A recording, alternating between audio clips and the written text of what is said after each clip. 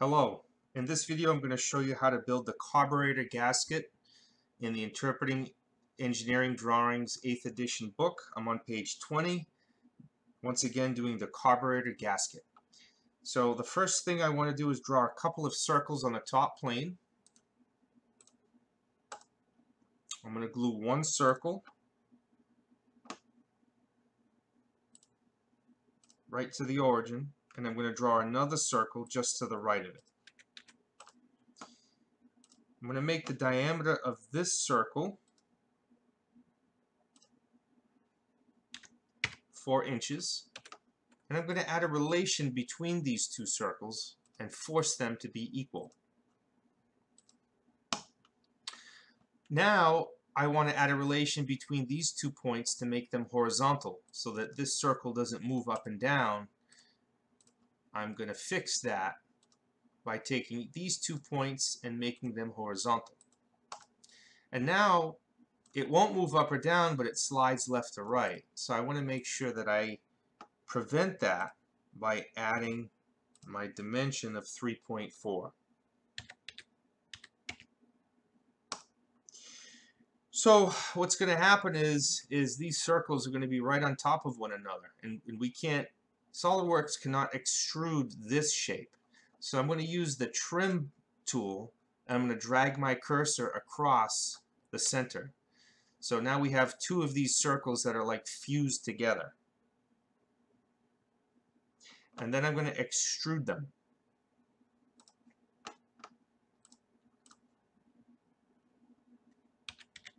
We'll extrude them up a 1/4 inch. And now I'm going to do the same thing. I'm going to go back to the top plane. I'm going to draw a circle up here, down here, and one up here. And we're going to do the same approach. And these 2 circles should fuse in to the first 2. So the first thing I want to do is make the circles equal. So I'll choose these 2 blue circles, make them equal, add some dimensions to give them a home. So the diameter of that circle is 2.2. The distance from point to point, or the total amount, is 3.5, which means the distance halfway is 3.5 divided by 2.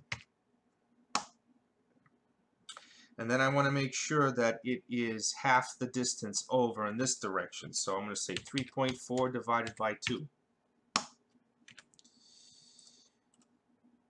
I'm going to make these 2 points vertical, and then I'm going to pause for a second and kind of explain. So the first sketch was the 2 circles, use the dimensions and relations to locate them, and then I extruded.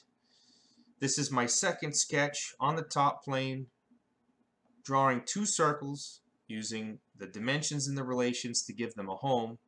And now I'm going to extrude these 2 circles, and I'll rotate my model by holding the middle mouse button down. I want to take this second sketch that I've drawn and extrude it upward. And if it's at the same thickness, you're going to notice that it's going to blend in to the other 2. So now I have this silly shape, which doesn't look like much, but we're just using circles. So let me back up a second. We'll go back to the first sketch, and there was 2 circles that were trimmed in between. And then our second sketch was 2 circles that just simply merged into the existing feature. So we're slowly building this model using one tool, and that's the circle tool. So my third feature, so we have 2 features in our feature manager, but my third feature again is going to be on the top plane. I'm going to hit the normal to view because I don't want to sketch crooked, so I'm going to hit normal to.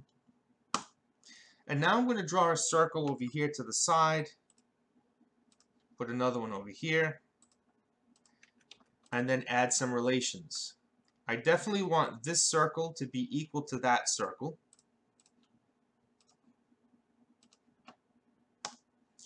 And I want this point, and this point to be horizontal with one another.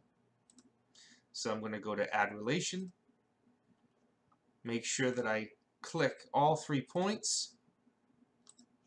So all 3 points are selected, and I'm going to say horizontal.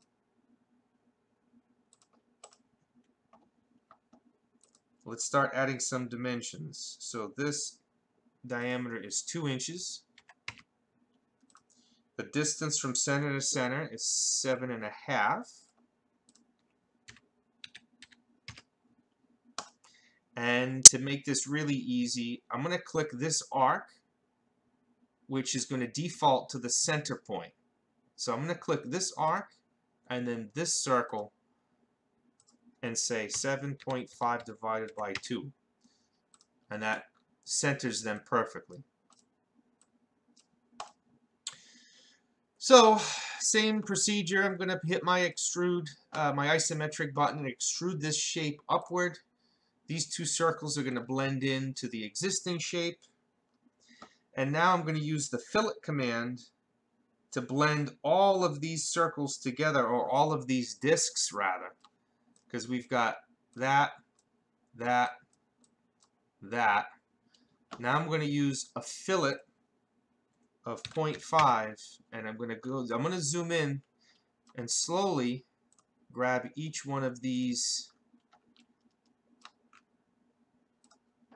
little line segments, and that can all be done at the same time. I'm just clicking each one individually, and now I've got all of those fillets blended in. So the outside shape of my carburetor gasket is done. The last thing I have to do is add circles. So again, this entire part almost was created using the circle tool. So I'm going to go back to my top plane, create a new sketch, select normal to, and I'm going to start drawing some circles. So let's start here, draw one here, and you'll notice that when I bring my cursor near the edge of the arc, the center point pops up. So I bring my cursor near it, center point pops up, drop the circle. I'll do the same thing for this one.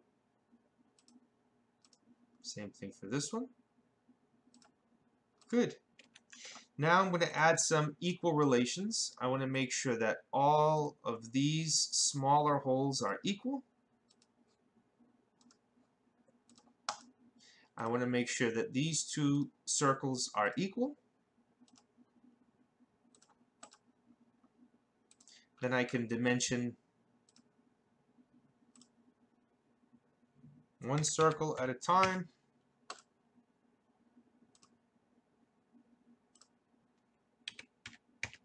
And we're done. So now I can take all of these circles, and now we're using a different feature tool. It's called Extrude Cut. So I don't want to add this material. I want to take these circles and remove them. I want to subtract instead of add. So I'm going to hit my Finish Sketch button, and instead of clicking the Extrude Boss Base button, I'm going to take this selected sketch and I'm going to switch to a Extruded Cut. And it's going to take all of these circles and it's going to cut them through the part. So you'll notice what SOLIDWORKS is doing is it's trying to cut those circles downward, which is wrong. So if I were to hit the green check mark, it's going to yell at me. It's going to give me an error because it assumed the wrong direction. You can see by the arrow. So I have to come over here underneath direction 1 and select reverse direction. So that's going to take those circles and it's going to try and remove the material in the upward direction, which is what we want. So let me use my rollback bar. I'm going to left click and drag it. That's what we started with. We built up to that, then to that, added some fillets to soften up all the edges, and then used a series of circles to cut through the shape. And that's how you build the carburetor gasket. At least it's one way to build the carb gasket.